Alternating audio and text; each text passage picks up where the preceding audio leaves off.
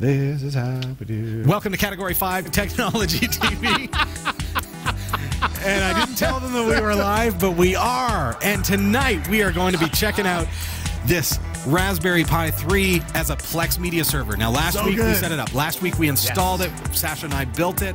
And she's here. She's just over across the room, way over there.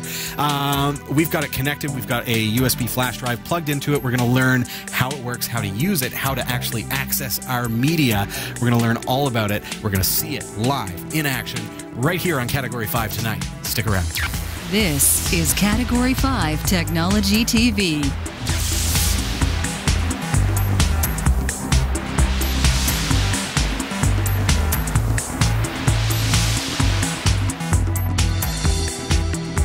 Our live recordings are trusted only to solid-state drives by Kingston Technology. Revive your computer with improved performance and reliability over traditional hard drives with Kingston SSDs. Category 5 TV streams live with Telestream Wirecast and Nimble Streamer. Tune in every week on Roku, Kodi, Plex, and other HLS video players. For local showtimes, visit category5.tv. Category5.tv is a member of the Tech Podcast Network. If it's tech, it's here. cat5.tv/TPN and the International Association of Internet Broadcasters. cat5.tv/IAIB. Welcome to the show. This is Category 5 Technology TV. We've got a great one planned for you. Jeff, you were away last week. Last two weeks. That's right. Yeah. But last week in particular, I'm thinking of because last week we took a Raspberry Pi 3 and we built a Plex server. I was so looking forward to being here, but my family got sick and I had to be home to take care of them, so I loved watching the episode afterwards. Episode 459. Do you remember being here? When we first set up Plex on a Raspberry Pi 3. Yes. It was groundbreaking because the Pi 3 had just come out, and hey, you can use this as a Plex media server? Mm-hmm. Who has room for this? Do you have room for this on your network? I do. Huh? I went home that night and plugged it in. It was amazing. And have you been using it ever since? Ever since. There you have Always it, on folks. Plex. So what has happened, though, Jeff, as I talked to Sasha about last week, Debian has been updated. Yes. Stretches out. Plex Media Server has been updated. It's a new version. It's way better than when we first did it back almost 2 years ago. And so I created what's called PlexPi. And PlexPi is a free download at plexpi.com. And tonight, we're in fact going to look at, now last week we showed how to set it up, how to install it. This week we're going to look at how to use it. Ooh, good times. So we get to see Plex for the first time ever. Now, we have so much stuff around us, so many things in front of us. I've got a stack of DVDs. What I do want you to observe, though, I know it's a little bit difficult right now, but over here, see where my hand is behind my monitor? Here is my Raspberry Pi 3 running PlexPi, and I have simply plugged in a USB flash drive. It's just my standard USB flash drive that I carry in my pocket. It's loaded full of stuff, but I put some videos on it. Okay. Okay. I put some music on it as well, because I mentioned last week, Sasha, that we can put music on our Plex server, right? So, I'm a big fan of UK TV shows. Yes. You got me into UK TV shows so many years ago. Oh, yeah? Yes. Yes. Yep. All right. So, Kelsey and I, as a matter of fact, showed how to copy your DVDs onto M4V files, like to convert your DVDs into video files. That was a great episode. So I've done that. So I've got Stella season 5 and season 4. I've got Trolleyed. I have not heard of that one. Season 3. You are borrowing this, my friend. Season 4. Okay, so these are just. So I just grabbed 4 seasons of my favorite shows here. Some of my favorite shows. Becca and I really enjoy the UK comedy. And I've got a movie, Sideways, lots of fun. Great movie. Not appropriate for the kids. No. And I've got a Josh Turner CD. Okay. Music. You remember these guys? I know they're discontinued now. You can't buy them at Target or anything like that. But that's what they looked like. So what I've done is I've just copied, I've copied Sideways in, and I've copied a couple of episodes. Whoop. Oh. Throwing discs. There goes one of my seasons. All I did was copy a couple of episodes of each of these from the DVD using Handbrake. So I've got those on that USB flash drive so that we can show you how to set up your library. Good times. All right. Ready to see how it's done? Oh, yeah. Okay, so in order to do this, you have to have PlexPi 1.2. Not 1.1. Or higher. Not 1.1, because during the first week of release, so Plex 1.1 came out last week. Yes. And then during that week, Plex Media Server was updated in such a way that it broke everything. No way. Really? Can you imagine? So we've got thousands of downloads happening last week. Right. And so, you know, the forum becomes a buzz with people saying, I can't access my media on the USB flash drive. No. So PlexPi 1.2 fixes that, okay? So I've got my laptop in front of me, and you'll notice what I'm going to do is everything is going to be done through my web browser. So you can do this by plugging a keyboard and a mouse into your PlexPi if you want, but you don't have to do that. You can just access it from any of your devices, sit at the comfort of your desk, and do it that way. So I'm going to jump over to our laptop here. Okay. And so I believe I know, it's 192.168.0.105:32400/web. And if my IP address has not changed, and it has, fantastic, because we had some problems before the show where we had to restart the router a couple of times and everything else. So let me just grab the IP address. Now, I could do that if I had the PlexPi plugged into an HDMI directly so that I could see the screen. Then I could just go in and type IP A.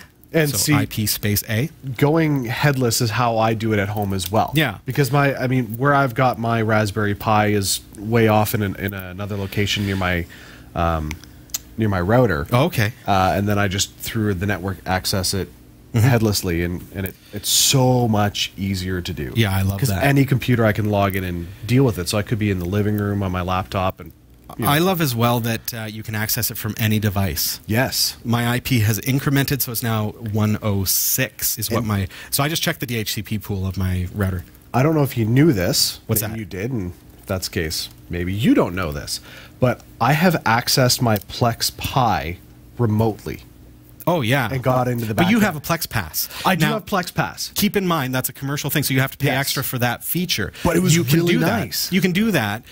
But PlexPi, it's in the to-do list. Yep. You'll see that there is actually a feature coming in an upcoming release that allows you to do that without having to pay for a Plex Pass. Oh, okay. Well, I do it now because I pay for it. But it was really nice to be able, because I know how to get in through the web. It was nice to be able to do that remotely because I'm away for work all the time. Yeah. And my wife called me. And if you're at a hotel and you want to watch your watching videos? stuff, but also our Plex went down. And so there was something in the back end that didn't work with one of the files. Yeah. So I was able to remotely log into the actual nuts and bolts of it and adjust it from the hotel room. It was amazing. Brilliant. Okay. Loved it. Well, so you remember last week, Ash and I set this up, and this is what we saw. So in order to get here, all I needed to know was the IP address of my Plex server, which mine had changed to 192.168.0.106. Then you go colon 32400, that is the port that it is running on, and then /web. And so I'm actually accessing this through my Raspberry Pi. It then redirects over here to app.plex.tv the first time I run it because it needs me to log in. So if you don't have an account, you can create one. So you would just you would continue however you want to. But if you already have an account, you don't have to create one. In my case, I already have one, so I'm just going to sign in. So then it's going to let me in. So the very first time that I run it, this is what I see on my PlexPi. I'm just going to make that full screen here so that we don't have the bar up at the top. So it tells me that Plex Media Server is running on a computer where you put all your media, and then Plex scans your media, automatically organizes it, makes it beautiful. Play your media on any screen with the Plex app. Got it. Nice.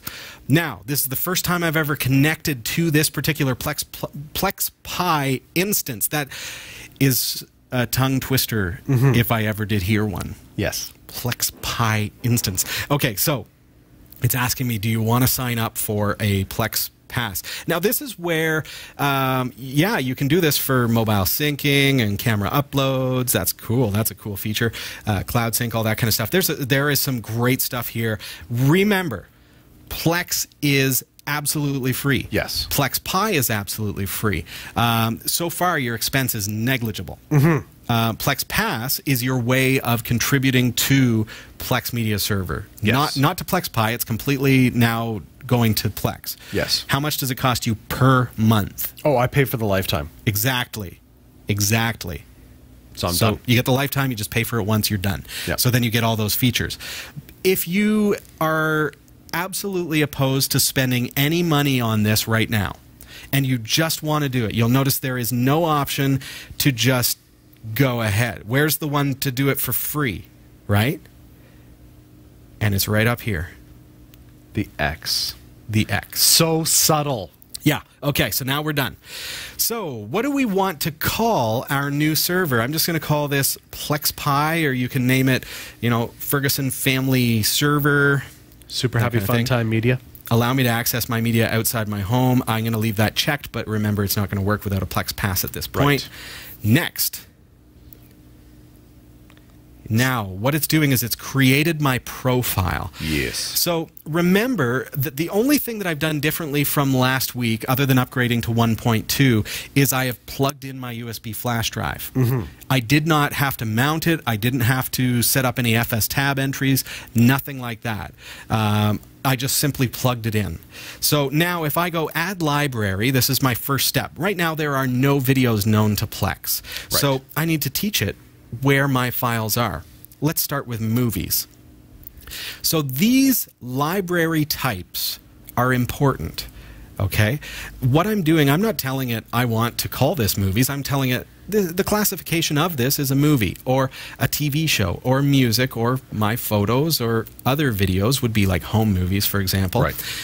And that's important to recognize that that is the classification, because that is going to control how Plex will interpret the content. Yes. If it's a movie, it will look for the ratings. It will look for the description of the movie on the internet database. It'll look for the artwork and all that stuff and the description in the movie database. Yes. If it's a TV show, on the other hand, it's going to look for Season 1, Episode 1, Season 2, Episode 1, Season 2, Episode 2 and 3, and so on.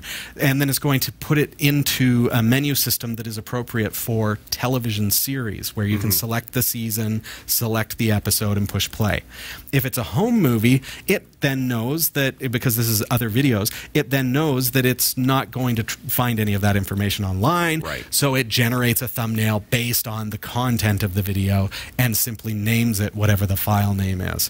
So it's important to assign this correctly. So we're going to start with movies because I've ripped sideways. So I'm going to click on movies and then hit add folders or next. So I'm just going to click add folders and then browse to my media folder, and you'll see what my 128 gigabyte external flash drive is already detected.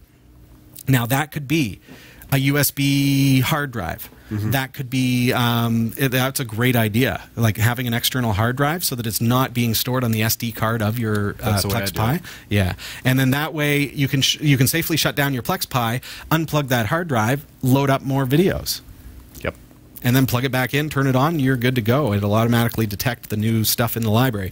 So I'm going to browse to my 128 gigabyte drive, and you see, like, this is a drive that I use for the show, so it's episodes and everything. But then I've also created a folder called Plex Demo Files. In that folder, I've got a folder called Movies. And so I like to keep my files organized, and it helps me when I add it to Plex. You see that it's detected that there is a video there. So I'm going to simply add that. And so you're adding the folder, not the file. That's correct. I'm adding the movies folder on my flash drive. So if I unplug that flash drive, it loses it. Right. It loses access to it. But then I plug it back in and it's back again. Right. Okay? So keep that in mind as well. This drive needs to be always connected to this device if you want to be able to watch these. I can click on Add Library, or I can go Advanced. And in Advanced, it will say, you know, what other options do you want to do? Do you want to show the collection and other items? Do you want to use the Plex Media Scanner? You could probably just click on Add Library and just leave all these settings as they are, but it's interesting to see what kind of options are available there. I'm going to add library, and it says, okay, it's scanning movies. It's already matched sideways on PlexPi. See that at the bottom? Downloading metadata for sideways. It's doing that all in the background. I can click on add library and keep doing other things. Let's add our TV shows. And I can name that something else. I could call this, if I wanted to be so organized, I could call it TV shows comedy. And I could have folders that are specifically organized with comedy so that it's more organized for me. So in this case, I'm just going to go TV shows, add folders, browse for media, go to my 128 gig drive, zip down to my Plex demo files, and in there I'm going to go TV shows. It's recognized some folders. So I could click on a folder, but then I'd only get that one show. I want this top level TV shows folder, and I'm going to click add, and then add library. Now it's scanning. Watch what happens at the bottom there. Scanning, matching Stella UK on PlexPi. And it's going to start downloading the metadata for that. Let's add some music. So I've also ripped this CD that I've got here, the Josh Turner CD. So let's browse for media, go on to our drive. Again, I like to keep things nice and organized, so I don't just have one folder for everything. I've got my music in a folder called music, and then I add that. Now it's going to add some music. What do you want to do? Do you want to create a premium Plex library, or do you want to just create a normal basic music library, which is what I'm going to do because it's free? And what do I want to do? Include in the dashboard. Yep. Use embedded tags, or would it scan it from the internet? That's fine too. And then you've got last FM settings. You can stream this to your devices, all that kind of stuff. Add. Okay, now I've got some home videos. I just saw, as you were closing there is a feature that will log where you are in the album. Absolutely. No, that's all neat. Logging where you are in the videos, where you are in. Oh, yeah. I have not noticed at Christmas that. That time with our Christmas playlist with thousands of random songs. It's nice that it remembers where you're at. That's a great little feature. Absolutely. And our series, like, could you imagine having to find where you were in your series? True. That's so old school. I'm going to call this folder called Home Videos, and we're going to go Add Folders, Browse for Media. And you'll notice that on my drive, I've also got a folder called Home Videos. Add that. Oh, your wedding. And then add library. And would you like to see a clip of my wedding? Because it's importing. And when we come back, we're going to see how our PlexPi looks now that we've imported some of this media. Stick around.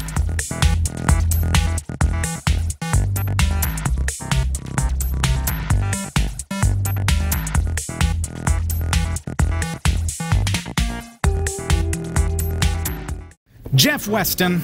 Yeah, man. You're building a brand new, beautiful website. What? Aren't you? No. Am I? Oh, you're a terrible actor. What? This is where acting comes into play. Oh, I didn't know we were acting. You're supposed to act. Okay, fair enough. All right. I'm building a really cool website. Are you building a really cool website?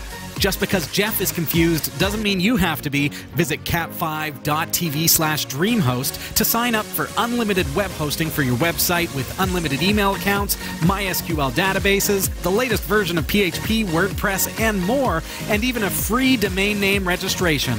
It's less than $6 per month, so sign up today. cat5.tv/dreamhost.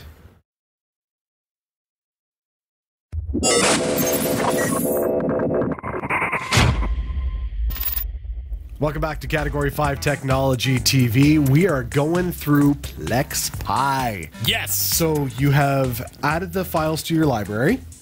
It's done all the metadata syncing.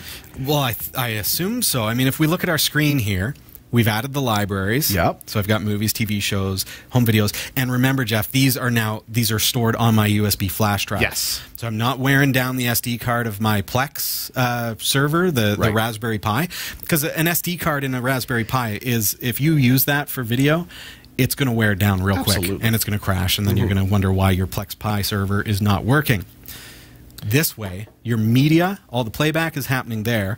The only thing that the SD card is used for is the operating system, the software, and the library data, like the metadata. Yeah. So saving the image, the artwork, and things like that, and where you are in your video playback. Now, right before we went on break, you teased and said, do you want to see my wedding video? Well, we'll see if it works. I want to see it because I forget how young you looked. Oh, I had hair, Jeff. I know. I was around then. Like we worked together then, and I'm intrigued to see how. I saw a picture today. Our old employer posted a video of their lobby that has pictures from back in the day and back in I saw that 1999 2000 area. There's a picture of you and I, and we were kids. Yes. And I had a full head of hair. It was beautiful. Did you know? Absolutely do you remember the time we threw back to an old episode and you had hair and I just lost it? I had clown hair. Yes. I was bald on the top. Do you know how this was full hair? Do you know how far back our technology interaction goes? Well, when we met. You sent me my very first text message. Did I? It took me 2 months to find on my phone. I couldn't Nice. figure out why I couldn't get rid of the stupid voicemail icon. Oh, boy. That was my first cell phone. You sent me a text that day. Fantastic. Yeah. Beautiful. Yeah, look at that. And it worked. It worked. And now we're here. And we're building servers that fit literally. In your pocket. Take that with you. Like when I go to my in-laws and I want to show them all of our new shows, or if I'm going away for a holiday, take it with you. Plug it into the TV at the hotel. It's got all your stuff on it. I've done it. All your shows. It's amazing. It's fantastic. All right, let's get into it. Okay. PlexPi. What's next? Let's find out. All right, what do you want to do? Do you want to get some Plex apps? We'll get there. Don't worry about it. We're not going to do it just now. Done. What? Oh, it's all there. Look at that. Look at this. Oh, and we've got some videos at the bottom there. Our wedding and Berry Hill Farms. And so we've got Sideways. Let's see what happens if I click on it. We've got a description. We've got the actors. And if we click on it, it's going to actually search through... Well, push the right buttons, it helps. If I click on the actors, it's going to instantly search through my library and find other videos with those actors in it. So if I like one of the actors, I can click on it and boom, there's a list of all the videos. Now, I've only imported one movie, so there's not going to be any Paul Giamatti in there, but there you have it. So it shows me the length of it. It shows me, see the Rotten Tomatoes score up here. It shows me that it's in the drama comedy category. Got the description and everything else, and I can actually rate it, and I can click here to say how many stars I give it. So how cool is that? All right, so if I go on the left hand panel here now, Jeff, see how easy this was to set up? It's crazy easy. So I've got TV shows, I've got music, I've got movies, and remember folks, like this takes up a fair bit more space. This is exactly what's on my Plex server right now. It takes up a fair bit more space than this, with a USB flash drive added to it. This is exactly what's on my Plex server right now. And there you go. So let's click on music and see what happens with our Josh Turner CD. So now you see, it's playing down there at the bottom. Oh, look at that. And I think it's playing out of my speakers locally. Right. So my laptop, it's playing out of my laptop speakers. Because that's where you're loading it from, though. Right. So we tend to think, well, if I push play, it's going to play out of the Pi. So it needs to be hooked up to a TV. And no, it's the device that you are on. So my laptop right now is what is streaming it to those speakers. If I want to stream it on my phone with a pair of Bluetooth headphones, I can do that. And I can be listening to my music library that way. Or if you're like me at home, you've got your... our Roku is hooked up with the Plex app. And you've got Plex installed on that? Yeah. So that's fantastic. So we can listen to our music all the time on our TV. Wonderful. Play through the sound system. It's great. All right. So let's take a look at... So if I actually click on the CD rather than pressing play, it gives me a track list. It shows me what all is here. Let's see how this... That is cool. What's this? Josh Turner on tour. It even shows me his tour dates. How amazing is that? Oh, and I've got to bring up the screen, don't I? Oh, that's why. That's okay. Boom. There we go. Don't worry, folks. I'm just on the Josh Turner CD, and it shows me his tour dates. March 4th. And today, that's awesome. And today it is, the end of February. So that's cool. Wow. So it shows me, again, a bit of a description, and the song list, everything else, and I can click and I guess I can create playlists based on this, play, and it starts playing down at the bottom here. And it's going to keep doing it as I navigate. Like if I have it playing and then I click on Home Movies, it's still playing. Oh, look at that. Okay. So keep that in mind too. So here's my home videos, and you'll notice that what it's done is it's created thumbnails based on the videos themselves. So let's click on my wedding, and it is simply called Our Wedding. Right. So, and the date of the file is 2013. That's because that's when the file, I guess, was created. It's not actually 2013. It was 2001 when we got married. So if I push play here, it's got a little window down here, and I can click on that. There you go. So look at us. Look at my hair. Oh my goodness! I know, right? Oh, and I was singing. I was even singing. Nice. Rocking it at my own wedding. Oh, there I am. This is back before the days of HD cameras, folks. Yeah. So they didn't have HD back then, so that's why I look like a raccoon. Wow, you're so young. I know, right? Okay. Back in home movies. Again, I can mark things as watched, but notice at the bottom of that video, it shows that we've watched almost halfway. Right, because Because I pushed play, and that's where I skipped to. So if I push play now, it's going to pick up right where I left off, or awesome. start from beginning, so I can actually click there, and it will continue right there. All right? my goodness, you're so young. I know, I was just adorable. Aww. Let's jump back into TV shows, and let's see how this looks. In Stella. Now, again, I only ripped 2 episodes of each series because I didn't have the time to rip the whole discs. But there you go. So you can see how it puts it all together. And if I click on it, it even gives me a description of that episode. Wow. Okay. So again, I'm in TV shows. I can click on Trolleyed. Then it shows me the season. And remember, I had season 3 on disc. So that's the one that I ripped 2 episodes from. And if I click on it, now I've got the episodes, episode 1, episode 2. If I click on one of the episodes, I can see a description of the episode. That's awesome. How cool. And then hit play, and instantly it starts playing. Now, remember here that it's not playing from the Raspberry Pi. It's playing on my laptop. Right. And it's like boom, boom, boom, lickety-split. So can the PlexPi handle HD video? I mean, this is not quite 4K video. Throw some 4K video and see how it does. It does. Have you done it? I've got some at home. Yeah, it's amazing. And it does it. Fantastic. So good. How many devices can you have accessing the video simultaneously? That's a question that we get quite a bit. I'm trying to think how many I've had all at once. I think You've maxed it out though, like you've seen the buffering, or yeah, I think the most I've had is 3. and is it a problem? No, I don't think so. I mean, we had our daughter watching some My Little Pony or something like that. I was watching one of my movies on the My computer. Little Pony, yeah. Yeah, I was watching My Little Pony. And then my wife was watching a show on our other TV that we're accessing through the PlayStation. And it was great. Cool. Yeah, no issues. That's another thing to mention too. I mean, Netflix, you have to pay for extra devices. Yes. I think it starts with like 3, and then if you want more than that, you have to pay. Is it 1? It's 1. It's 1 now. Wow. So you have to pay more to get access to it on more devices. With Plex, I don't think there's a limit. No, I've never encountered it. Essentially, I mean, the limitation we have at home is based on our bandwidth. Like, just how much can our router handle? I mean, really, our entire house is all hooked up. It's everything. Yeah, and that's an Internet. interesting point too, because the Raspberry Pi 3 has Wi-Fi, so the temptation may be to use Wi-Fi to run it. Your PlexPi server should be connected directly to Ethernet. Yep. Now, it may not even be your router, but it could be the Ethernet port of the Raspberry Pi, being that it is only 100 megabit port. Yeah, that's true. So that's a limitation of the Raspberry Pi. I don't know that that's going to be a problem, though. No, I this don't has worked think so. for you for years. Oh yeah. Well, I mean, ever since that Fantastic. episode. So I mean, it's been 2 years. Yeah.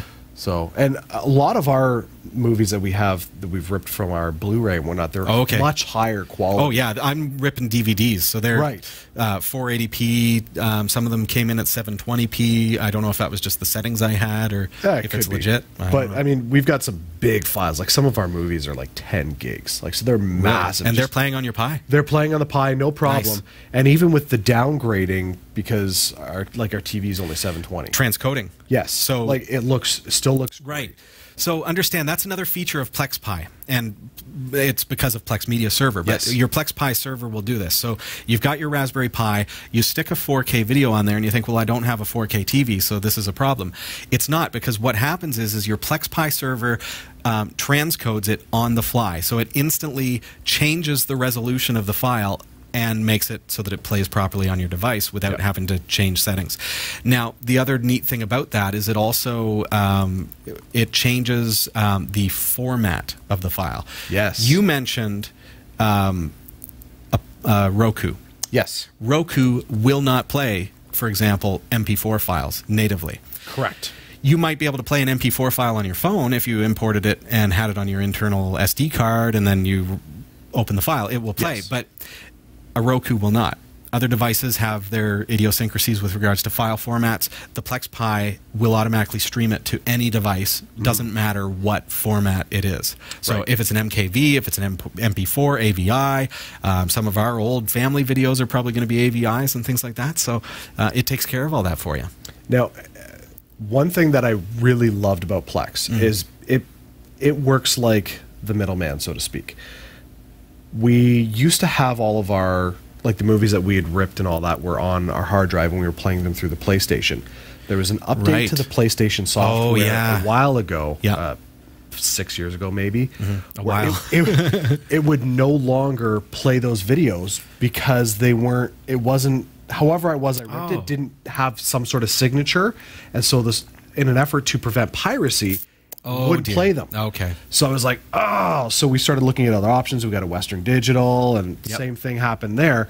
So when we went to the Roku and we used Plex, because it's running through the app, all of our files now play on the PlayStation because the Plex acts as the middleman. Right. So it made our PlayStation accessible. Isn't it interesting that this makes your old PlayStation work again? Yeah. This makes your current devices future ready, because even if a firmware update changes things, this will continue to stream to your device. Yeah, it's beautiful. I love it. Is there anything else that I should be showing here, Jeff? I think this kind of covers a think good you little run through of got it all. how Plex works. So it's pretty straightforward. It automatically checks for updates and does all that. We can check out the one final thing that I'd like to do with our Plex server here is actually get onto our website, category5.tv, and scroll way down to the very, very bottom. You know, that's where you'll find the button that says subscribe.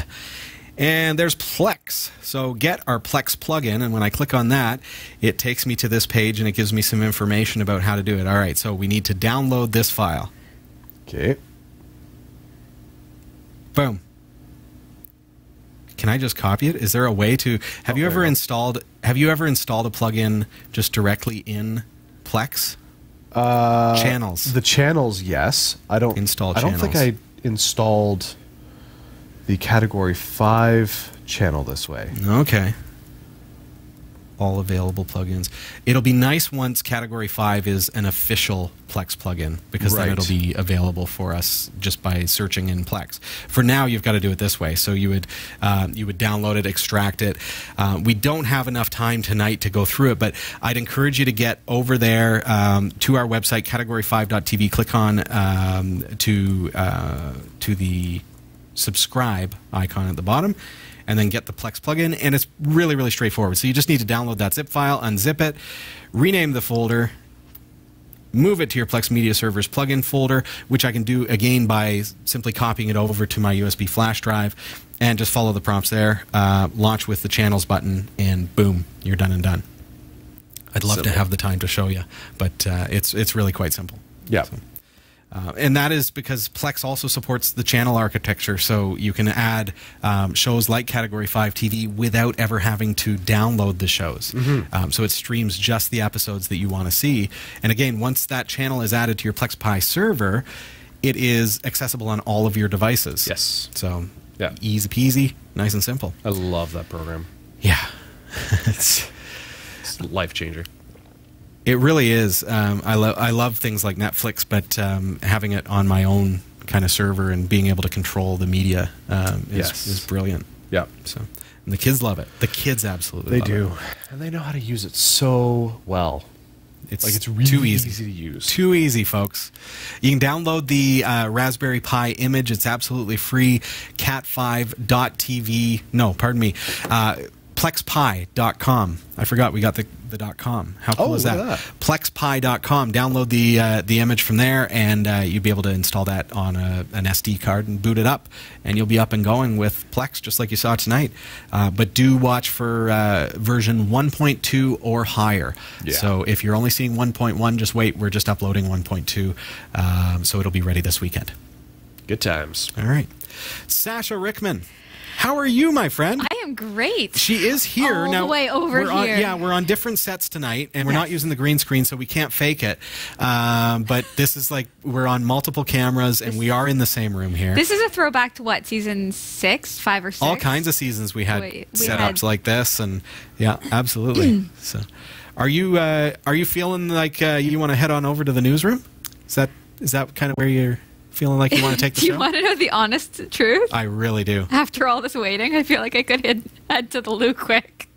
You actually said that on live TV? Oh my goodness, that's funny. And so But when I'll we come muscle back, through it. so you realize you could have done your intro, paused during the commercial to run to the loo. No, I didn't realize that. That would have been I've something had like that we could have done coffees. in hindsight, just I'm because you only read 4 things and then we say we'll be back I after hate this. how You much remember time that? you're taking right now. You remember how that works, Okay. right? Just- Watch how this happens, folks. Ready? Take it away. It's all you, Sash. All right. Here are the stories we're covering this week in the Category 5.tv newsroom. A startup in the UK is making huge waves by lowering the cost of robotic prosthesis using 3D printing technology. A California electronics recycler is fighting to stay out of jail after he admitted to copying thousands of Windows reinstallation disks to use with refurbished PCs. AI researchers at Google have developed algorithms that can assess the risk of heart attacks by analyzing retinal scans. A clock designed to run for 10,000 years is under construction. These stories are coming right up. Don't go anywhere. Whether you shop on ThinkGeek, GearBest, B&H Photo Video, eBay, or Amazon, or even if you want a free trial of Audible, you'll find the best deals and support the shows we produce by simply visiting the shopping sites you already frequent by using the links on our website. Visit category5.tv/partners for the full and ever-growing list and help us create more free content like this show. Thank you for shopping with our partners, and thank you for watching. This is the Category 5.tv newsroom, covering the week's top tech stories with a slight Linux bias. I'm Sasha Rickman, and here are the top stories we're following this week. A UK startup is changing the way we see prosthesis. Open Bionics is working hard to create affordable 3D printed bionic hands that actually work, but are about 30 times cheaper than other prostheses on the market. They operate using sensors attached to the skin to detect muscle movements. The muscle movements control the hand and open and close fingers. Open Bionics teamed up with the National Health Service in the UK and has been trialing their bionic hands with children as young as 8. Right now, the NHS spends approximately $75 million per year on prosthetic services. Young children often don't have access to these devices because they're not small enough or they're just too expensive. So, for example, their parents can't afford to supply them, or the NHS cannot afford to supply the patient with it. The co-founder of the company says seeing a young child being able to move fingers individually for the first time is really cool. Open Bionics is currently working on arms that are straight out of the science fiction universe. Themes from Marvel, Disney, and Star Wars franchises are available. The goal is to make kids feel proud of their prosthesis. This changes the image of prosthesis from a medical device to bionic arms inspired by famous characters. Currently, the arms take roughly 40 hours to 3D print. The person's limb is scanned with a tablet. Then the design of the prosthetic is then planned out. Finally, the prosthetic is 3D printed. A royalty-free agreement has been formed between Disney and Open Bionics. This means themed designs have even more potential. The company sees a future of making prosthesis fashionable and accessible to all. This is one of those really great stories, especially if you know somebody who has had either an amputation or is born with only one limb, and you think to yourself, okay, now it can be it can be like a conversation starter, a trendsetter. Oh, yeah. But my question to you, Robbie, and you might know the answer to this, is if you're 3D printing something, do you 3D print the electrical components? Or are you 3D printing rubber? What are you doing? Oh, I got you. Okay, so what's really neat about what they're doing, let's see if I can bring them up. I'm just doing a quick search for OpenBionics. It takes us to openbionics.com. They've got some really cool stuff there. I'm going to show you this, folks. Like, this is the kind of stuff that Sasha's talking about. Can you imagine as a kid how outstanding that would be? Oh my goodness. Like, come on. They've made it cool. But what they have is you can actually download blueprints and things like that to 3D print it yourself, Sasha. But so here's the thing. So they've got a shop where you can buy the components. Like this is the tendon line here, for example. And you may not know what that is, but you will in just a moment. They've got actuators that you can buy as well, so that you can set it all up. They even have gel fingertip grips, so that it gives you better grip on things, and all the needed screws and things like that. So the things that you can't 3D print, you can buy directly from OpenBionics. But as the name suggests, being that they are open, they really have made it an open platform so that you can get a hold of the 3D printing diagrams and print it yourself. So then you only have to buy the components that you can't 3D print. I think this is such a neat idea. Yeah. So there's the muscle sensor, for example, and the electrodes that make it work. And you can, if you don't have a 3D printer, you can go ahead and buy a bionic hand already made. And if you look really, really closely, I said you'd be able to tell where those tensors go. Do you see in between the finger joints? Yeah. That's where the tensors are. So the actuators pull on that string and make the hand actually operate. Okay. How cool is that, right? But making it this. so that it looks like Iron Man, for example. And a kid that could have that and be like that. Exactly. It just totally changes things, and I love that. And the thing is, the reason I think a lot of parents in the past with the cost, with it being so prohibitive, because kids grow and they change so much. But if you can bring the cost down, then as kids grow, they can go through different themes, right? Like I remember with my sisters, when they had braces, they were excited about choosing their braces colors, right? Yeah. You can actually change what your arm looks like really as you grow, and then you can do a Disney theme, and then you can grow into a more adult version later. Really? Like Iron Man. Can I show you one more thing, Sasha? Yeah. I need to show you this.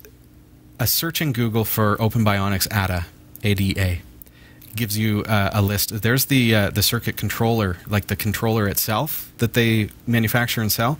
It looks a lot like an Arduino to me, and all the stuff here. So you can see how they've actually laid this out so that people can get in there. Hey, here's how to print it yourself. Here's how to, you can get here's how to insert the actuators. Here's how to put it all together. Here's how to install. Like, the instructions are right on their website. This is the future. I just am blown away. I mean, look at how much detail they've given us here. Yeah, it is Arduino. They're showing you how to install the Arduino software there. And look how slick the presentation is. Like, it's it's not clunky in any way. Like, it's very clean. Beautiful. There's how to set up the tendons. Huh. Just unreal, folks. And this is what. So if you were to 3D print it yourself, there you have it. That's what it would look like. Not quite as beautiful as the ones that they do themselves, because they probably have much better 3D printers than a home person does. Right. But and it's neat too, Sasha, that you can get into talk to your local library. A lot of libraries, public libraries these days, have 3D printers for public use. Really? You can download the blueprints for this and take it to the library to print it. Wow, I did not know that. Yeah. Our library here in Barrie has a 3D printer. What? Yeah. Oh, that's cool. So check into it. I love when news stories are this like mind-blowingly awesome. This is a great one. Yeah. A California electronics recycler is fighting to stay out of jail after he admitted to copying thousands of Windows reinstallation disks to use with refurbished PCs. As an e-waste warrior, Eric Lundgren wished to see discarded computers fixed up and reused rather than crammed into the holes in the ground.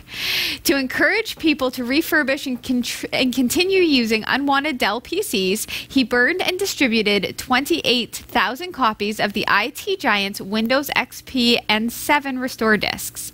These disks can be used to wipe clean a machine's storage and reinstall a fresh copy of Microsoft's operating system.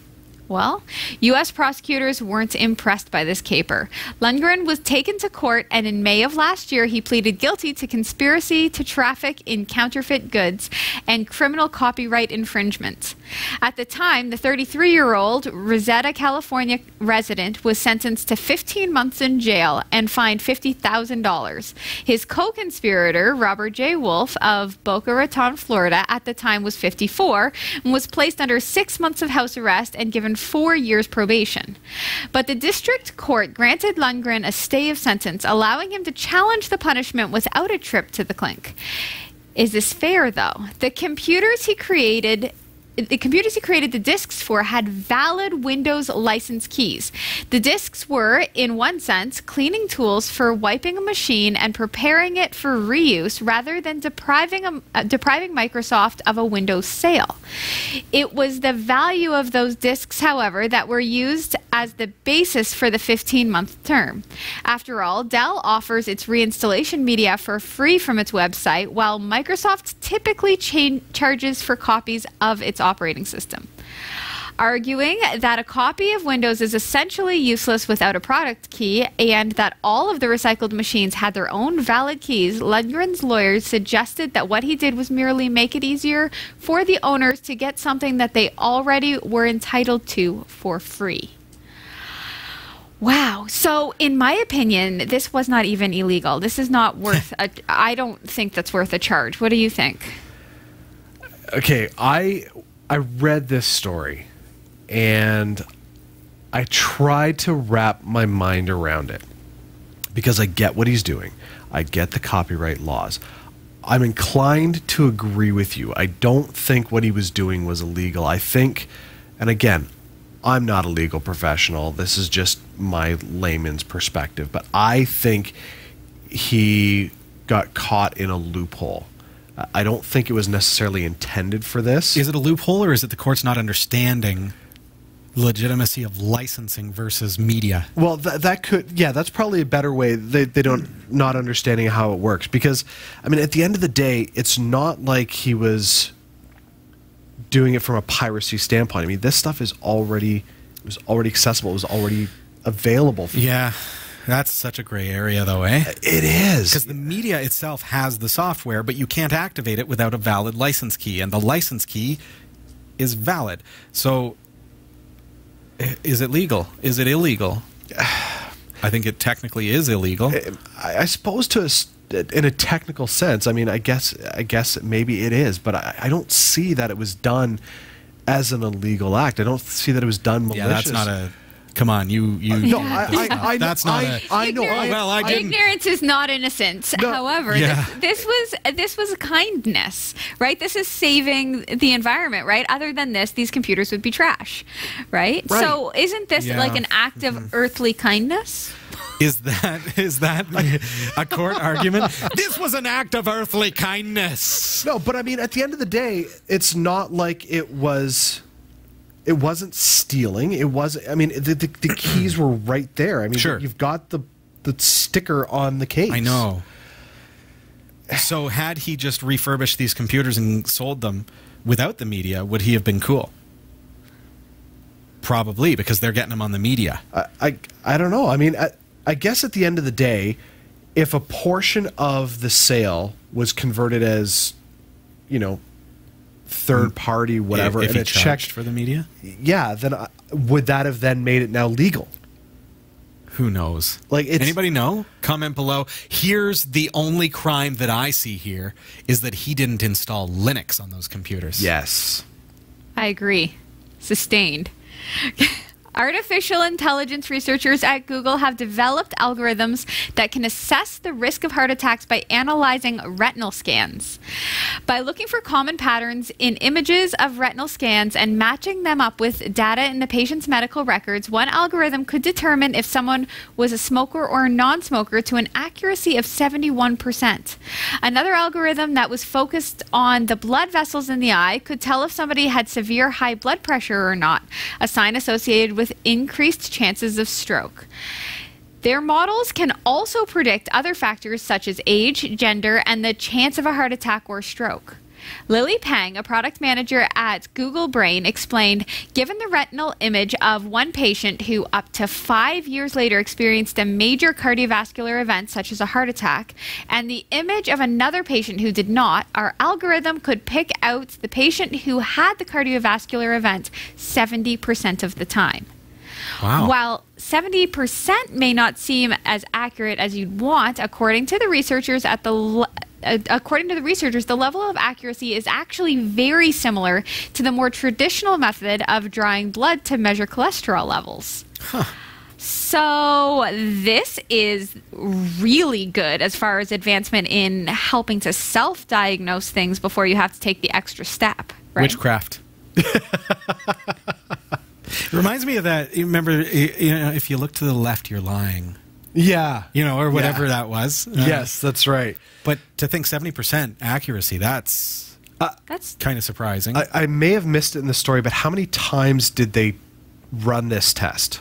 Like what? More than once. Okay, but we don't know. 3 or 4. Well, like what quantifies 70% accuracy? Was there 10 tests and 7 of them got right? Was it 10,000 tests? This is what we don't know, Jeff. Let's just assume that this was a very thorough, very scientific test. It right? has to be. Before right? any scientist is going to release a paper, it's going to be thoroughly examined, thoroughly tested. Right? So now let's think about all of the ways that this could either help us or not. Because I'm thinking about retinal scans of the future when all of a sudden you're denied access to a country because you might have a stroke while you're there. Okay. I already have a fear of AI looking me in the eye and saying, "You are going to die soon."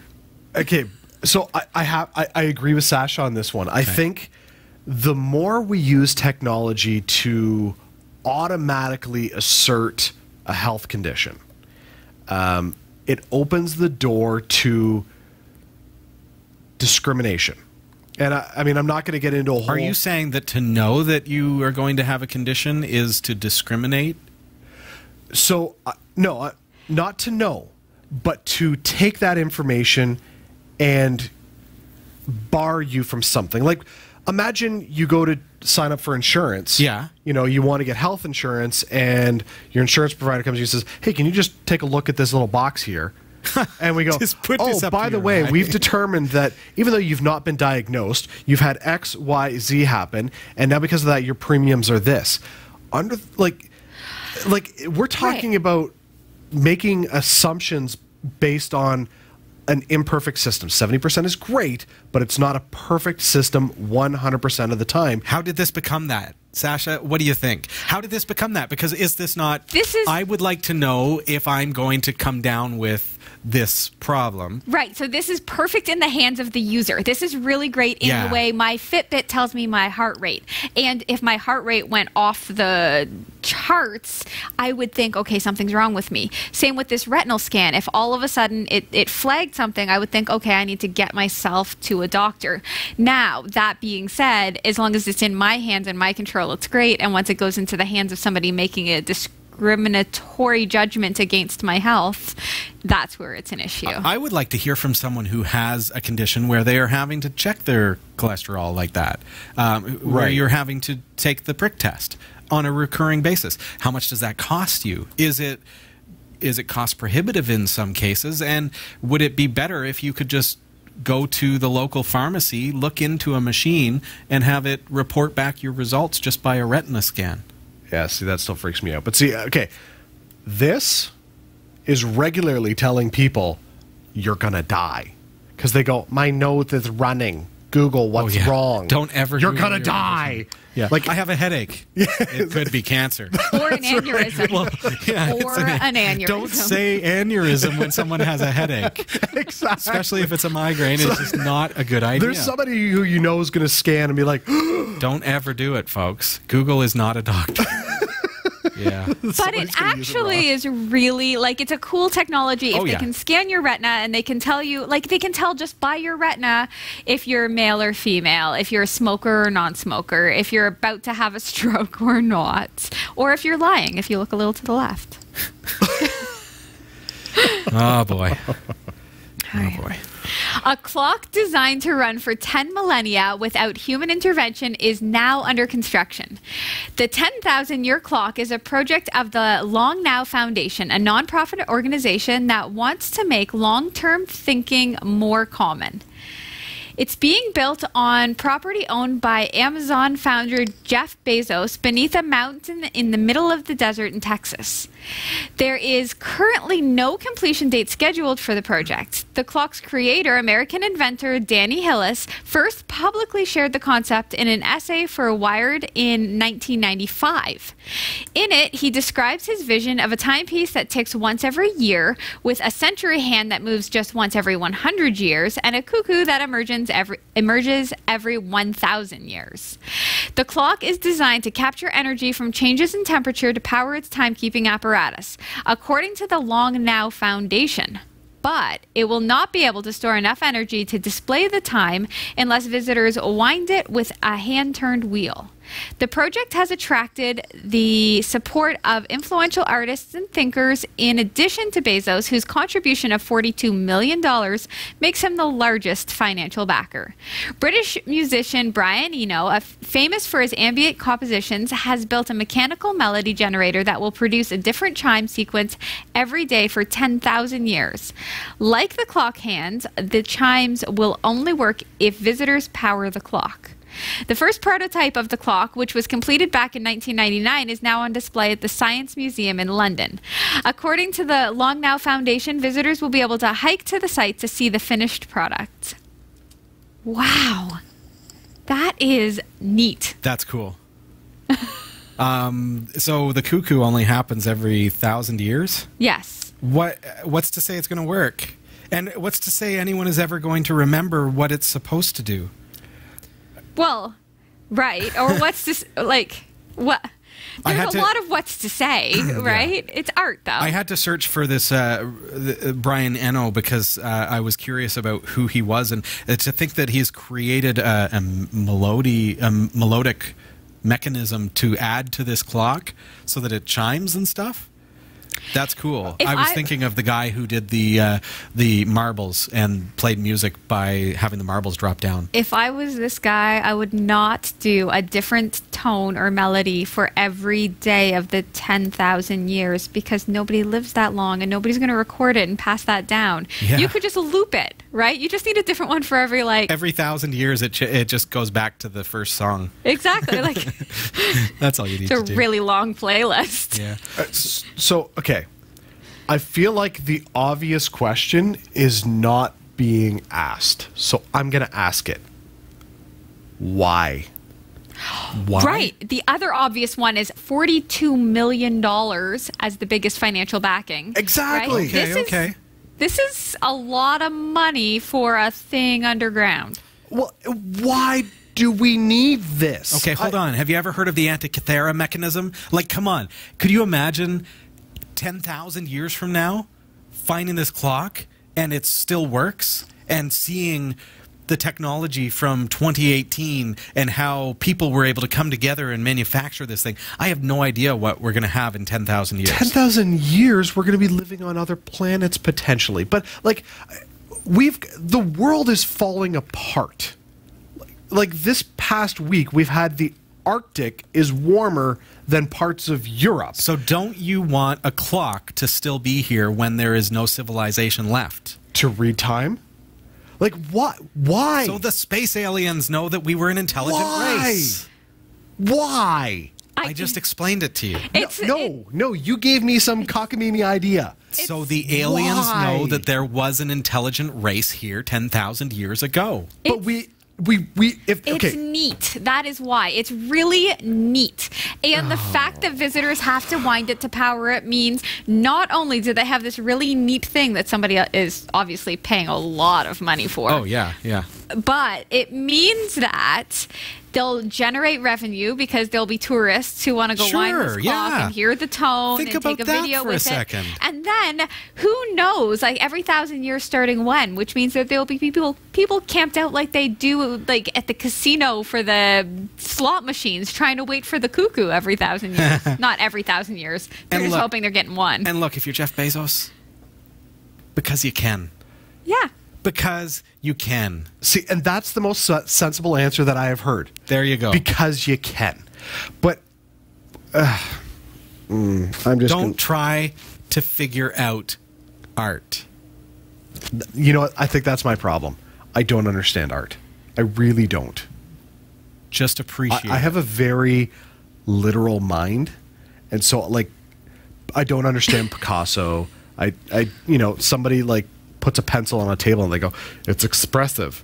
I don't get it. No, that's a writing tool. So it's a clock. It's a clock. That's all. It's not even, it's barely art. It's just a clock that moves really slow for a very long time. It's like, what is time, right? Maybe that clock is moving very fast to some beings. I think the problem is he's just making too much money. He doesn't know what to do with it. Sure, I will take a little bit of that money. You know what? We will build a Raspberry Pi clock. You give us that $40 million. Can I, just as the story comes to a close, can I just put a different spin on it and say, hope for the future? To think that 10,000 years from now, human beings, in whatever state that they happen to be in 10,000 years from now, are going to observe this art piece and say, wow. To think, so here in 2018, that we're looking forward to 10,000 years in the future and saying, we will still exist, we will be prosperous, we will rule the world 10,000 years from now, and someone will observe this and say, wow. You know what will be even cooler? If in 10,000 years from now, in a cave in the middle of the desert of Texas is actually under an ocean. That would be neat, because the world could change by then. We've been shifting like crazy, and we might still continue shifting. I hope that wherever it is that they put this thing, something happens in like the first year, and it gets like completely unutilized. So I could just laugh and say, why? Why? Big thanks to Roy W. Nash and our community of viewers for submitting stories to us this week. Thanks for watching the Category5.tv newsroom. Don't forget to like and subscribe for all your tech news with a slight Linux bias. And for more free content, be sure to check out our website. From the Category5.tv newsroom, I'm Sasha Rickman. Sasha, thank you so much. This is Category 5 Technology TV. Welcome to the show. What say ye? We pay a little visit to our biggest fans on YouTube. Oh, the biggest fans.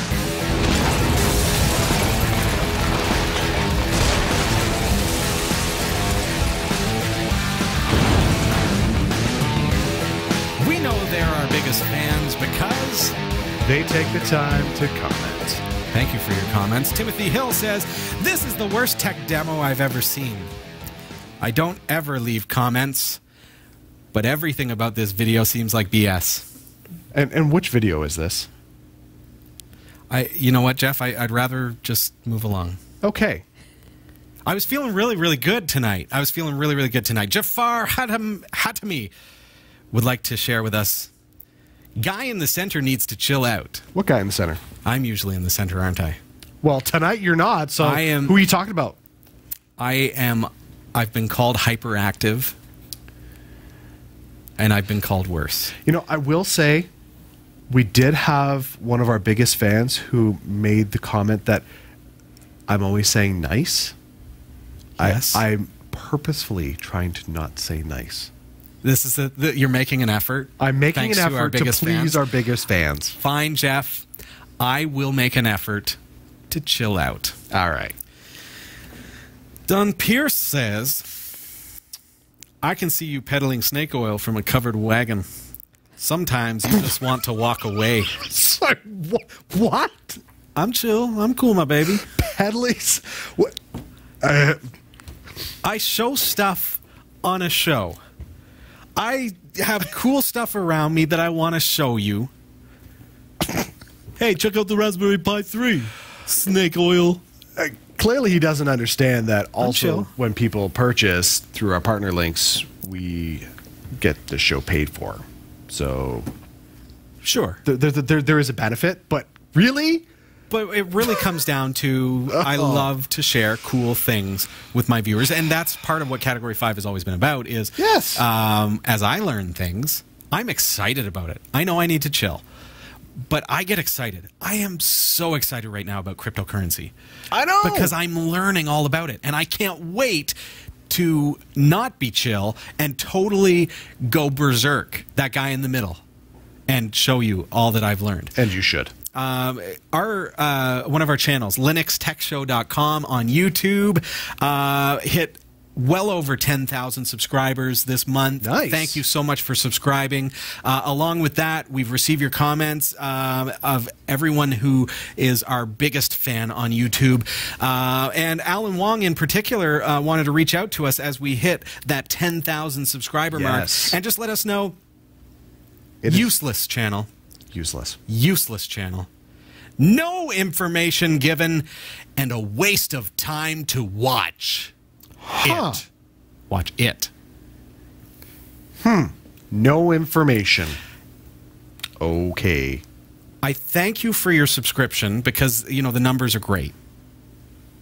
But maybe it's not for you. Johnny Snapcaster says, feels like a show from the 90s. What? Really? Nice. Maybe it's because we're so young looking. We look like we're in the 90s. Oh, yeah. We're totally hip.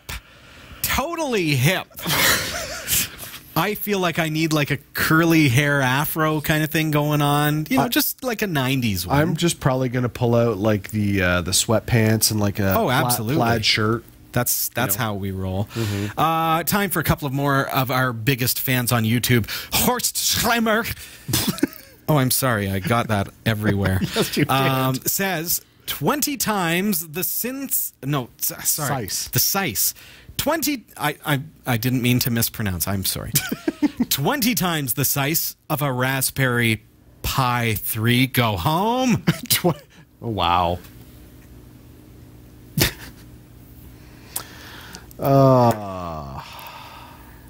And I guess that's all the time that we have. Wow. For our biggest fans. Maybe one more. How about Paul P. Jur, who says, so awesome I can just pop one in my pocket and bring it over to a friend's out to play old games. Oh, wait, bald turd. Bald turd. I don't know. Thanks. Thank you for your comments, everybody. Our biggest fans on YouTube, we appreciate you very, very much. We appreciate everybody who subscribes to us on YouTube. We love that you watch the show. And those of you who really do appreciate what we do, we appreciate you even more. Thank you for tuning in. I feel like we have a new challenge. We need to get you at #1 Google search for bald turd. Bald turd. We need to get there. Well, that's all the time that we have for this week. Yes. We had all kinds of technical difficulties off the top of the show before we came on the air. And so, you know, I think we kind of pulled it off. And I hope that you enjoyed the PlexPi stuff, the segment itself. And I hope that you'll check that out. Get yourself a Raspberry Pi. You can pick them up at cat5.tv/pi. I know I'm just pushing snake oil, but I want you to have one. And hey, if you're going to buy it anyways, you may as well do it through our links, and it helps us out as well. So we appreciate that. Thanks, bald turd. Yeah, no problem. I need one for you. I'm a nice guy. Jeff, nice guy. Nice guy. So have a fantastic week, everybody. We'll see you, Sasha, over there in the newsroom. See you, buddy. Bye, everybody. Take care. Night. Bye.